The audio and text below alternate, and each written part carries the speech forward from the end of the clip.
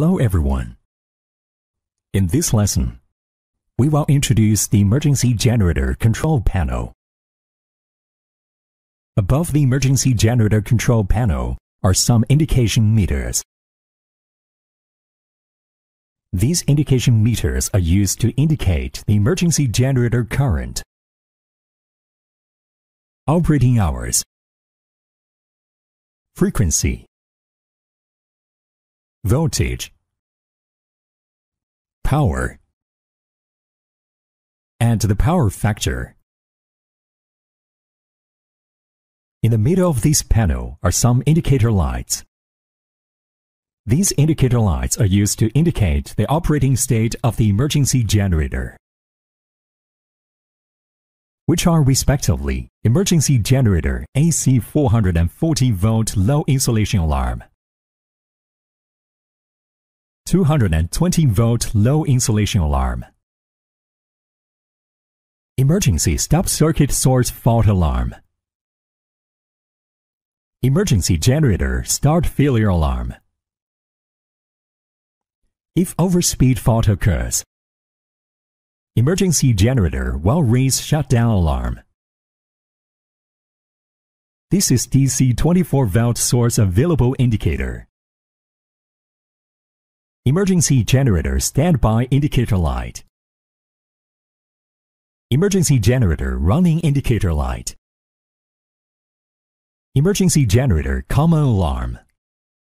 The alarm from the control box beside the emergency generator will be integrated into a general alarm and sent to the emergency switchboard for indication. This is the emergency circuit busbar close and open button indicator. Main switchboard source indicator light. If the main switchboard has electricity, the emergency generator needs not to be started.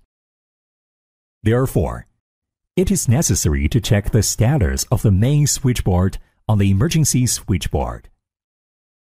If the power supply on the main switchboard is normal, then the emergency busbar is supplied by the main switchboard. It is not necessary to start the emergency generator. The buttons and rotary knobs below are used for emergency generator related control functions. The first is the emergency generator sequence test. You can keep the main power on. Test the emergency generator. When it comes to testing, turn this knob to the on position. The emergency control system will send out an analog power failure signal. The connection switch between emergency switchboard and main switchboard is open. Emergency equipment lost power. The testing begins. The emergency lights in the emergency generator room were found to be off.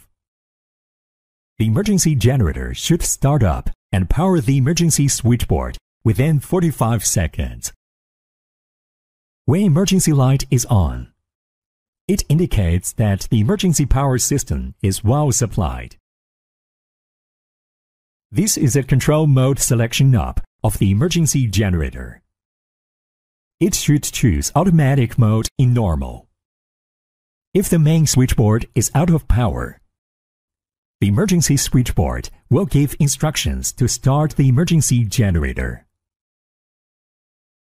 These two switches are the closing and open switches of the main switch of the emergency generator that corresponds to this switch. This button resets the main switch. If the main switch has an abnormal trip, you can reset it here. This is the emergency stop button. This button is in series with the emergency stop button on the control box beside the emergency generator. This is the lamp and buzzer test button, used to test the buzzer and indicator lamp for emergency switchboard. This is buzzer stop button. This is the buzzer to indicate the sound alarm. This is the control mode selection knob for the bus tie circuit breaker. If the bus tie circuit breaker selects auto mode, when the main switchboard is powered and the 9-4 switch of ID 111 is closed, the bus tie circuit breaker will automatically close to supply power to the emergency switchboard. If you choose menu mode, we can use these two buttons to control the bus tie circuit breaker manually. This is a space heater for coolant of emergency generator. This is the emergency generator space heater switch, used for heating and dehumidifying in emergency generator. This is the flicker stop button. This is the alarm reset button. Below are two knobs.